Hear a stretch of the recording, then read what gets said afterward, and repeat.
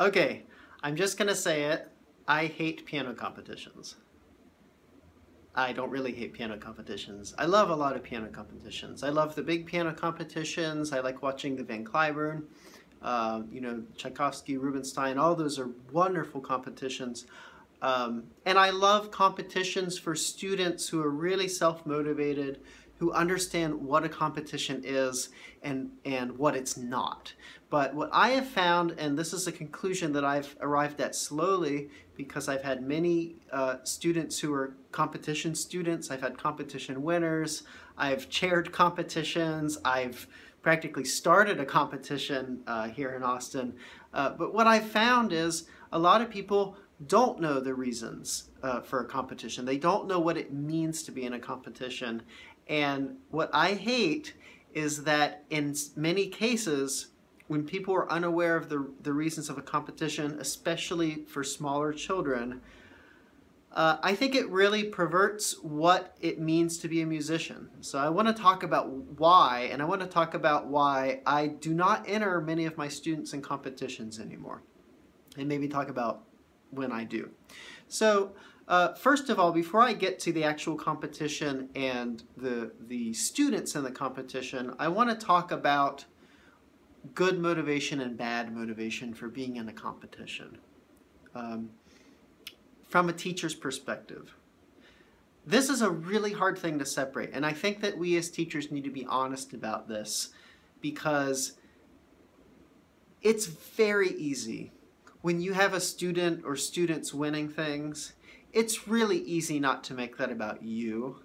And part of it is about you, right? You are the teacher. I mean, without your help, they probably would not have won. But it's hard not to live vicariously a little bit through the student. And I'm painting with a very broad brushstroke. There are many, many teachers who do not do this. But I think that it's a temptation for all of us. It's a temptation for all of us to get a little bit too wound up in how our studio compares to other people's studios. And I know this from experience. It feels great when you have a student win. It feels wonderful. It feels wonderful to get congratulations from other teachers. It really makes you feel good, and it should. But we have to separate that, I think, from what's good for the student. And in many cases, I think there are situations where competitions aren't good for the student. So let me give you a scenario that I think is really quite unhealthy and unfortunately very popular. That scenario is what goes on in many, many teachers' organizations to have competitions for students in first grade, second grade, these lower grade levels for kids who are 6, 7, 8 years old, who have no idea what's going on, to go in and have them play for 30 seconds, and then in front of everyone to have them ranked by someone who is pretty much unfamiliar with their playing, who may or may not be qualified, probably is qualified, but maybe not, and really who's expected to make a judgment call on hearing 20 seconds of playing, right, on what student is best. So let's just leave out the psychology of the students for a second and talk about a little bit about how absurd this really is. You cannot know a student's playing in 15 seconds or 30 seconds of, say, like a Bach minuet. It's impossible. And the idea that you would be able to rank, first, second, third is maybe you could do that. There are usually in these things, I mean, I've judged them, there are usually, a couple students who really stand out as great. But there are almost always 10, 15 who are, it's kind of just a mass of like, okay, that was another Bach minuet that I heard, right? It's not like there's an objective ranking system.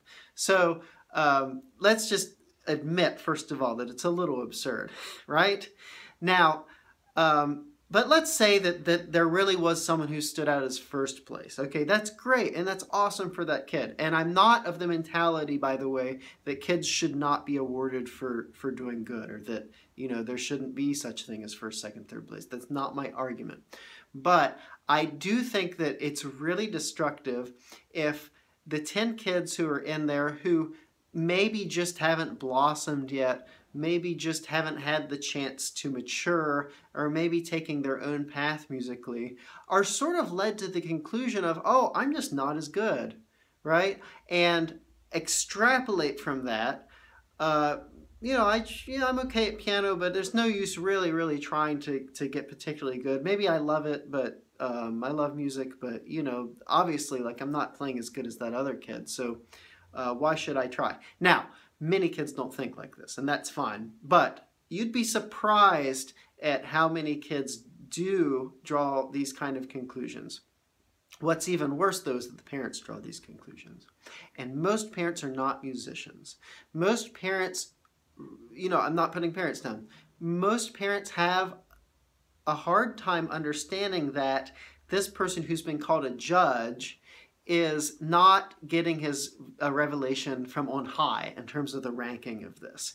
And I have many times encountered situations where a parent will come back or a student will come back and say to me, oh, you said that there should be a crescendo here, but the judge said there shouldn't be, and why didn't you tell me that? And to try and explain to them that, oh, this is a matter of interpretation, I mean, you're banging your head against a wall. And so the fact is, it's not that they're dumb. I mean, it's that they don't understand that in many cases there is a matter of opinion going on here, and that one person might like one way of doing something and one person might like another way of doing something, and that there is room for opinion and variability in art and in music and how something's interpreted.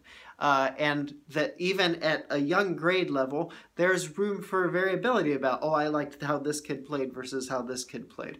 A lot of parents who, if they're not in the arts, don't understand that. And so what they extrapolate or kind of the conclusion that they reach from the fact that their kid got 20th place out of, say, 30 kids or whatever is, or let's not say 20th place, but just didn't get first place, is, well, my kid's just not ever going to really do that well in music. Right? Which is, at the age of 6 or 7, completely absurd, because we all have seen that some kids don't do so well at age, say, 6, and then suddenly they can take off at age 8 and 9. I've seen it many times.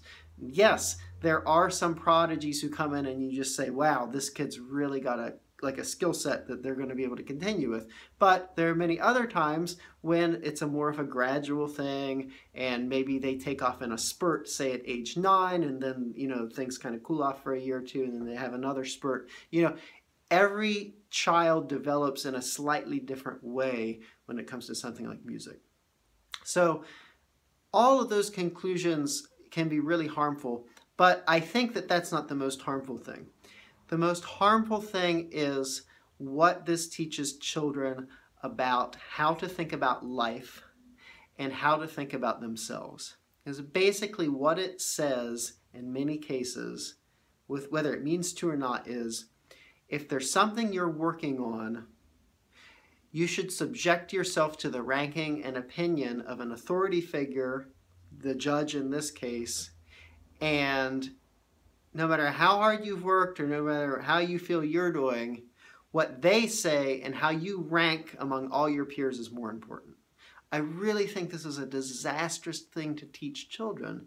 I mean, it's really sad, because what we should be teaching them is, if you work hard at something, you can improve based on your own standards. We shouldn't be teaching them there are no standards, and we shouldn't be teaching them that, no matter what you do, it's good. I'm not saying that. But we certainly shouldn't be teaching them, I'm going to put you in a room with a bunch of other kids, and then some of you are going to be made to feel really good, and the rest of you are probably going to leave feeling like losers based on some authority figure, right? Some person who just judged whether you were good or bad. A lot of kids are fine, right? They'll be fine with this. But I think that there's a very subtle subconscious kind of mental virus that this can infect a child with. And I'm going to be judged not on my own merits, on how I've progressed and how hard I've worked, but on how someone else judges me. And I really am against entering children in these sort of things until they have the understanding of, this doesn't mean anything about me. This doesn't mean anything about how good I can be as a musician. This is simply a motivator. It's a goal for me. I'm going to try my best. It's a game. It's like playing basketball. Sometimes I'll win, sometimes I'll lose.